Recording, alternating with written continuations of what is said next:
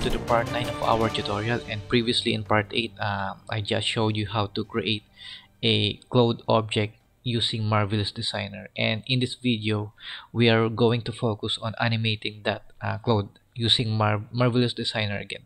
So let's open that Marvelous Designer and delete everything, including the avatar, and delete all avatars. And let's open the file that I'm going to provide, and it will be included into your download link. Here in File, Open, and Garment, and let's browse for that file that I'm inside Clothe modeling folder. It will be under exercise file, Marvelous Designer folder, and Clothe modeling folder, and open this file named Clothe modeling. Okay, and open, and you may see here that there were no avatars included into this file. It's because that every time you save this file, there will be no avatar you will be included into your save. So every time you open this file, you have to re-import the avatar. So here in File, Import FBX, and I'm going to provide this avatar file into your download link as well. So open that. It will be under Marvelous Designer as well. Okay, and press open. And in import settings, let's leave the animation and cache animation check, and set the scale into centimeter, and press OK.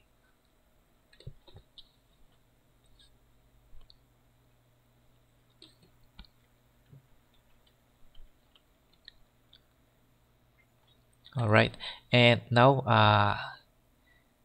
let's bring up a wind object here in display, and show wind controller, and select this wind object, and let's put it into the other side over here.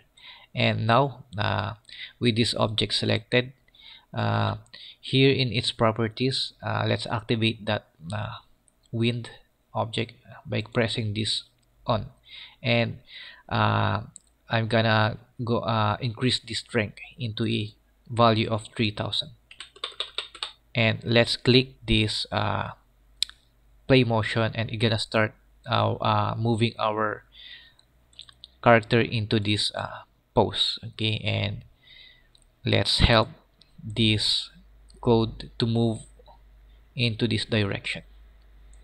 Okay, and if you find a nice deformation into your object, you may pause the what you call this the simulation space tab, right? And let's say that I am already satisfied with this kind of deformation. You have to just pause the simulation and select this Clothe pattern. Okay, and freeze it so that we can focus onto the other parts. Okay, and now press the space tab on your button to continue simulation, to continue the simulation, or press this icon. Okay, and let's help this as well. Okay, and pause the simulation, and I want to give it a more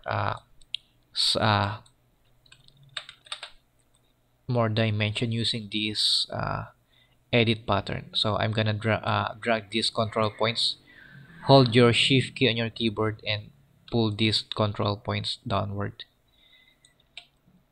Okay, and let's try simulating once more.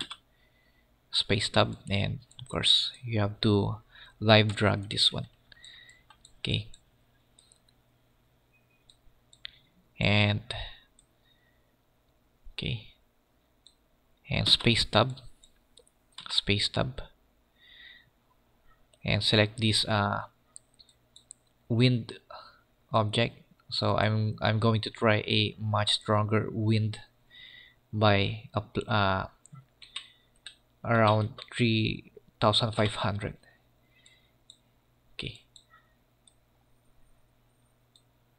and okay, so you may also want to change the wind direction,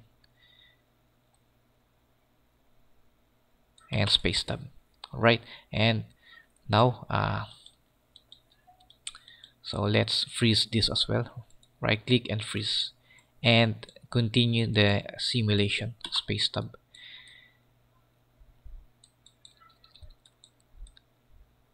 Okay, and space tab, and change the wind direction. Okay, and continue simulation. Space tab.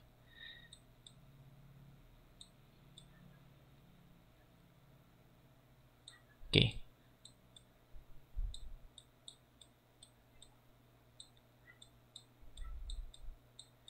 okay, and space tab. And now if you are done animating the cloud, select everything and unfreeze. Okay, unfreeze. And before importing these cloud objects inside 3ds Max, we have to fix one more thing. So let's activate the wireframe mode, and let's take a look up close into this object. And you may see that there are triangular shape over the surface of our code, and I want to change that shape into a quads or a square shape. So with this all cloud patterns selected, here in its properties under miscellaneous, let's set the mesh type into a quad, and it's gonna change the shape into quads, of course. And over here in simulation properties under particle distance, let's change it into a value of 10, and it's gonna turn the shape into a smaller size, and it will give our cloud object a much smoother appearance. Okay, so but be careful on giving it a smaller value in here, as it may take your process too long, and it might gonna crash your software. Okay, so a value of 10 is enough for this one. Okay, and let's activate the shaded mode again. And now let's change the wind direction in here. Okay, and simulate this, just a quick simulation one last time, just to relax the clothes before importing this inside 3ds Max. Okay, space tab.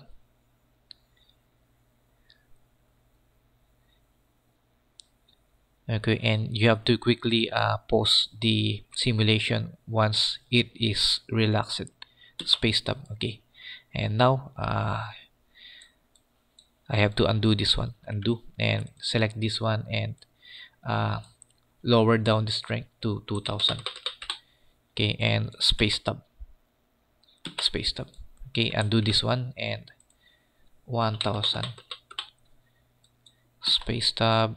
Space tab. Okay, so I think that's good enough, and select everything in here, and file, import, export, and export selected. And I already have a imported saved uh, object in here, and I'm gonna replace it. Double click that one, and yes. And the export settings will just appear in your screen. And let's leave the select all patterns check, and change the tick into thin, and make sure that the unified UV coordinate is checked, and let's leave the scale into millimeter, and press OK.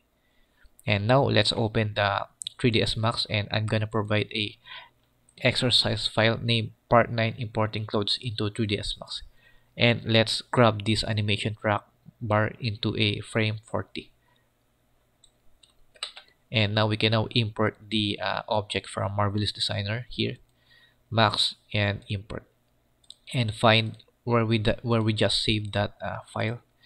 Okay, so here it is, code finish from MV demo, and open, and import.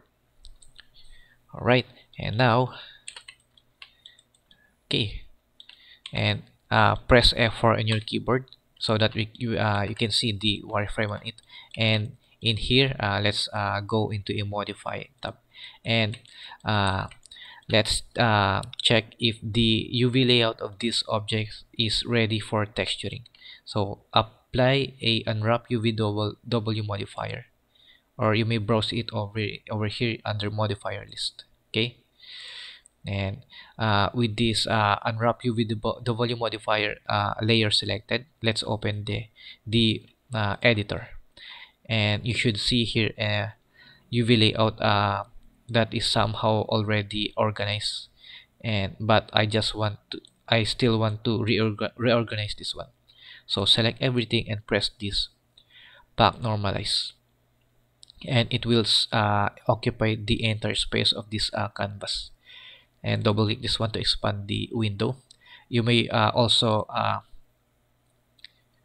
re-edit or rearrange these patterns manually by uh, by entering into a polygon mode and click over here to select the faces, and in order for you to select the whole object, you have to check this select by element, so that every time you select a faces, it will gonna select the whole pattern, and move everything and rearrange and scale, move. Okay, so just do that if you are not satisfied with this UV layout. So let's assume that I already finish this UV layouting. Okay, let's gonna close that window, and I don't want to lose those edit, so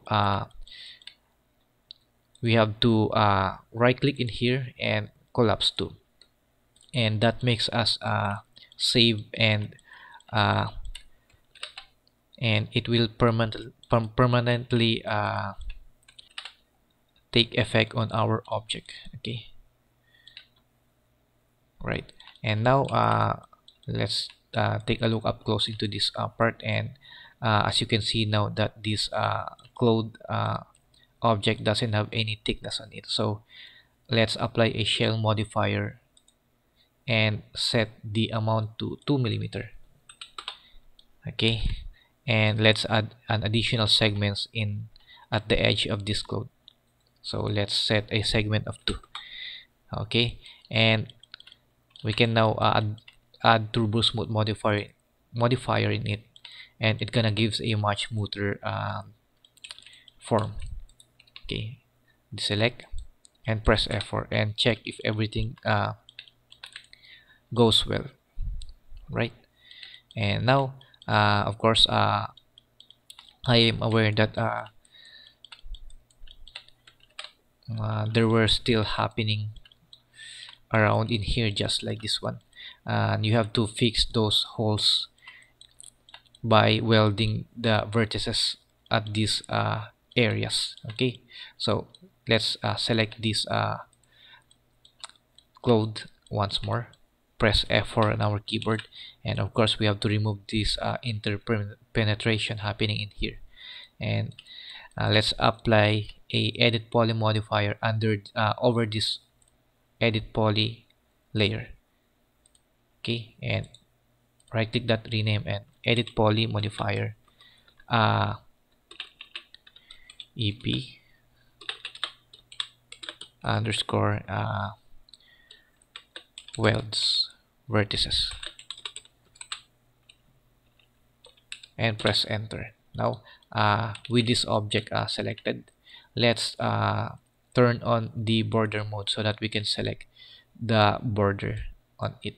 Okay, so as you can see here that those borders are actually the edges or the seams where we connected all of this Clothe pattern. Okay, and with these edges selected, let's hold the control key on our keyboard while clicking this vertex button, and it gonna instantly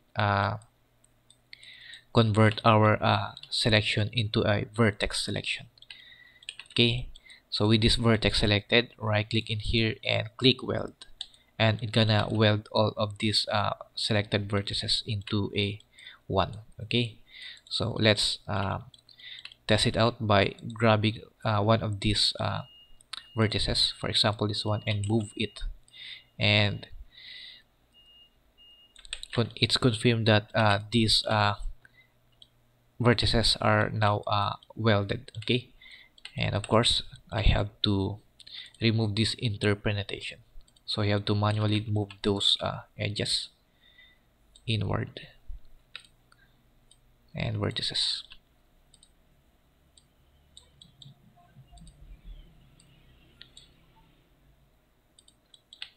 Okay, and now let's turn off the editing and head back to turbo smooth layer. Okay, and deselect and press F4, and that fixes everything. Okay, so I think we are done with this video, and in part 10 we will going to focus on creating a texture for this code and start giving a nice material shader into it. So see you in the next video.